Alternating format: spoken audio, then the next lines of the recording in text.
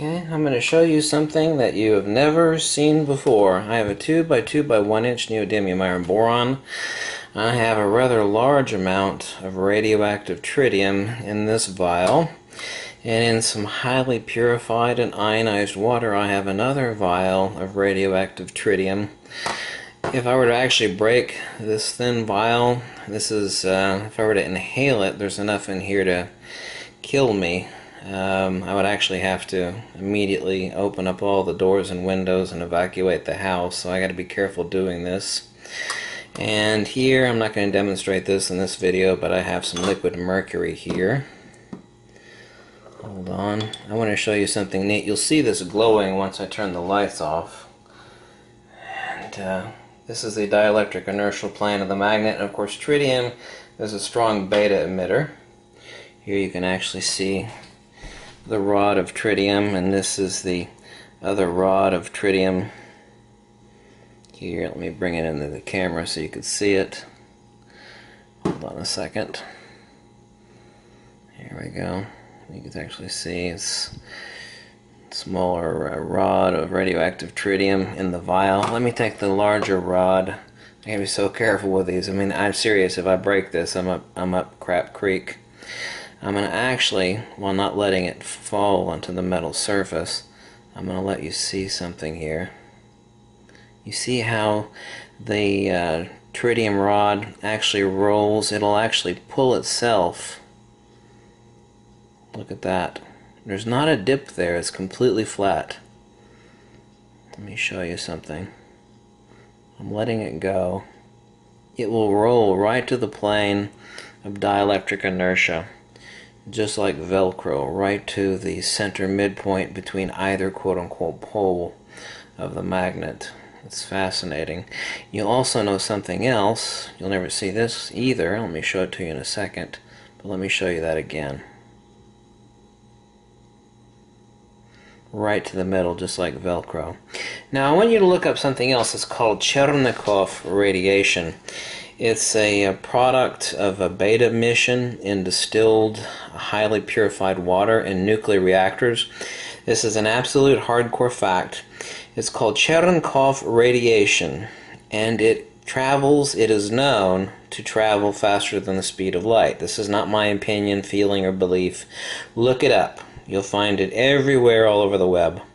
Oh, well, nothing travels faster than the speed of light. By the way, there's no such thing as the speed of light. It is a rate of induction. And there's a reason for this, and I'll explain it in my book on Uncovering the Missing Secrets of Magnetism, how Cherenkov radiation works. But I'm going to show you Cherenkov radiation, if my camera will let you see it, the blue radiation. Now these are green tritium vials.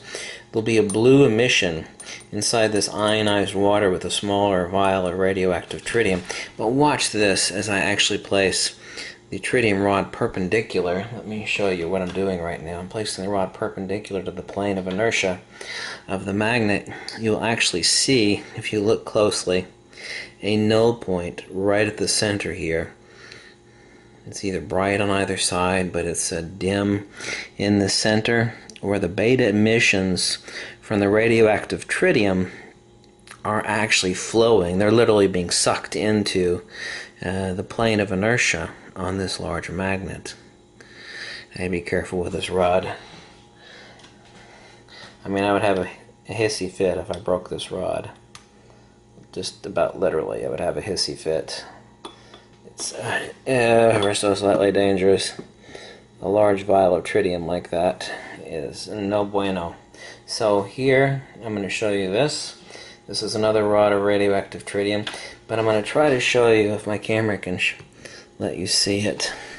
Let me place it. Oops, I hit the camera. Hold on a second. If I could show you here.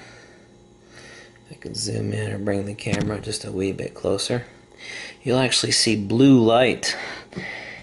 I've got my head right next to the camera. You'll actually see a very slight blue haze forming around the plane of inertia where the tritium is being released inside the ionized water.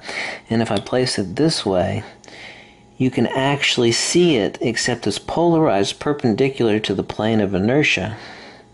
Is this faint blue glow Let me get this other tritium rod out of the way so you can see it better. Hope to God you could see it better. And that's Cherenkov Radiation. And you can look this up. And there's actually pictures of it. It's a bluish light that's emitted from nuclear reactors inside the superdistilled and ionized water, the irradiated ionized water. This is ionized and irradiated water. It's not radioactive water. It is irradiated and ionized. But there's this faint blue glow when you place it. See, it doesn't exist here, but when I place it along the plane of inertia, this excites the beta radiation from the radioactive tritium to release that radiation that is literally traveling faster than the speed of light. It's literally tachyon radiation. This isn't my premise. Even the cult of quantum, but they have no explanation for it. Why nothing travels faster than the speed of light. Oh, really?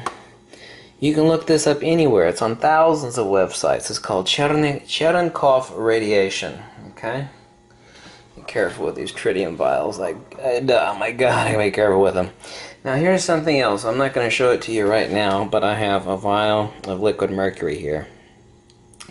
I want to ask you a question. What do you think happens when I submerge a large vial most of the way in liquid mercury and place it along the plane of inertia on a super powerful neodymium magnet? Does it float?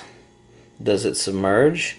Or does it do something magical, which I can't show you with this camera, but if you want to repeat this experiment, you gladly can, will emit a super fine aura of electrostatic emission. The interaction of the radioactive tritium vial, the liquid mercury, and the dielectric plane of inertia from the supermagnet. This rod right here that I'm holding that scares the piss out of me because there's enough gas in here to kill me, literally. I don't actually like handling stuff like this. This is like handling a loaded gun and pointing it at your forehead. Meaning my forehead.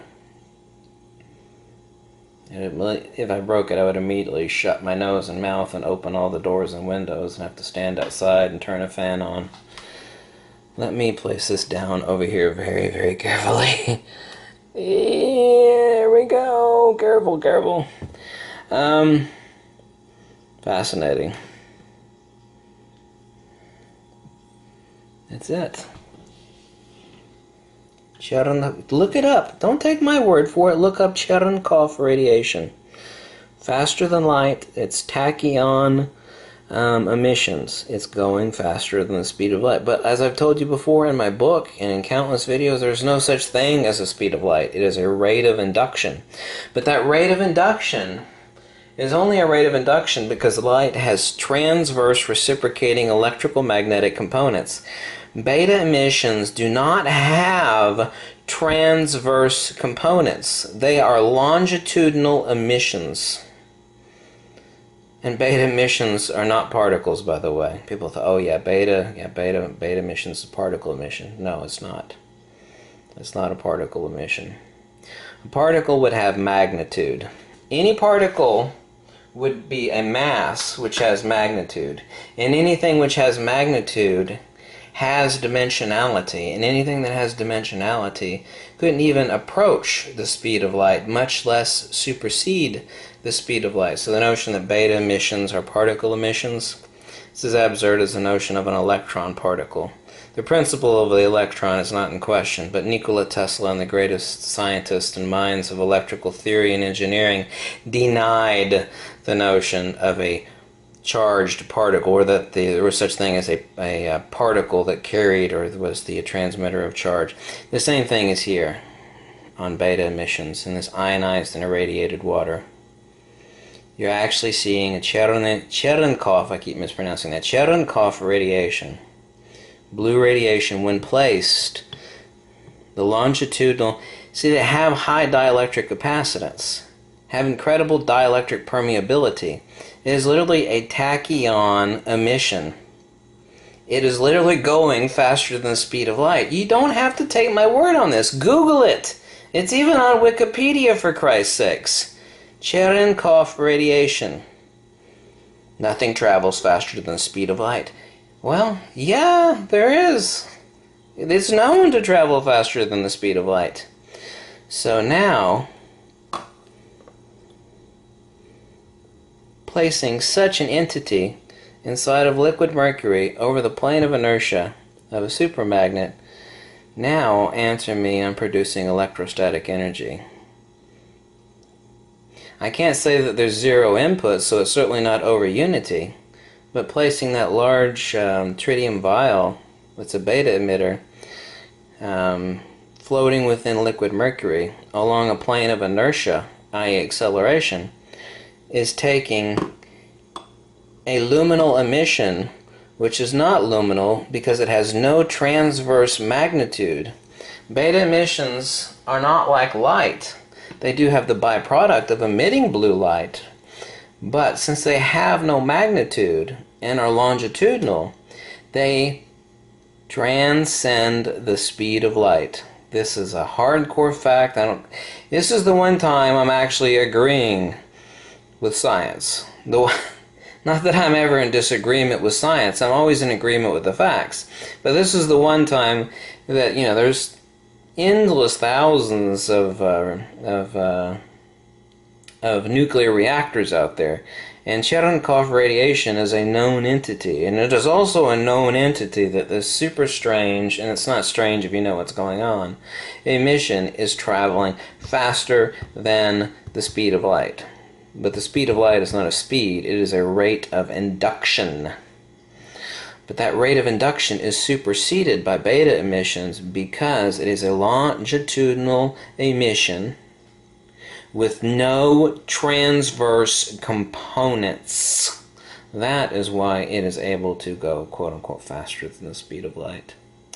So, I'm glad I could show you this interesting little demo. If you want to repeat this, most of you folks in Europe and Canada cannot get dangerous, nasty big rods of radioactive tritium, and I don't like messing with it myself because if I break it and it's in a thin glass vial, I'm going to have a hissy fit and a cow and run around like a schoolgirl with its head cut off, or chicken with its head cut off.